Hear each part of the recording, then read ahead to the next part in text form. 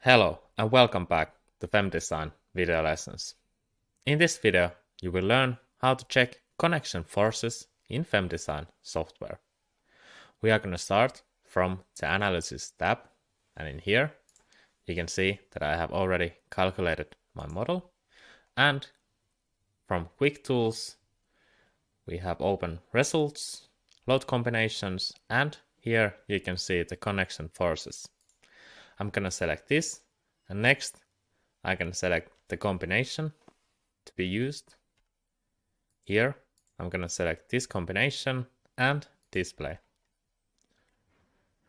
To start with, you can see that there are many things appearing on the screen, and when I scale this up, it can be quite hard to see what is what and what is what force.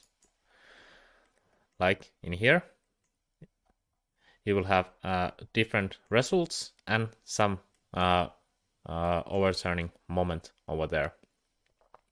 To simplify this, we can go to display options, and in here we have for the connection forces, we have line forces. Here you can see the different forces acting on those connections, and here you can also modify the distribution of those forces.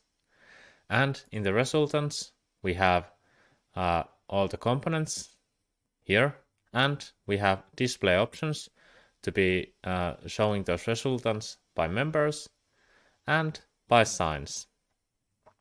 To make this more clear, I'm gonna only select one force and one resultant to be shown in my view, like this. Now you can see that there is only one force shown in my view. I'm gonna scale it up a little bit so it will be seen in a better way. Here you can see that force.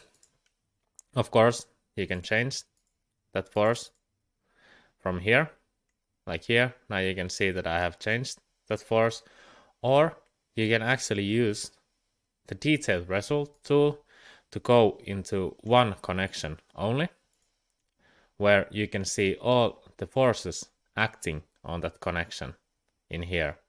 And in here you will also have the automatic numeric values, display options, and numeric values, and all the scaling options here. Here you can also move through or select different connections from your model. Here you can also change if you want to check load case, load combinations, or the maximum of load combinations. And for the load combinations, of course, you have the load combination select here. And here you will have the local maximum and minimum, as you have learned in the previous videos. I'm gonna go back to basic view, and in here, I think there is nothing more to be checked in connection forces or for connection forces in FEM Design. I hope you learned something new. I want to thank you for watching and see you in the next one.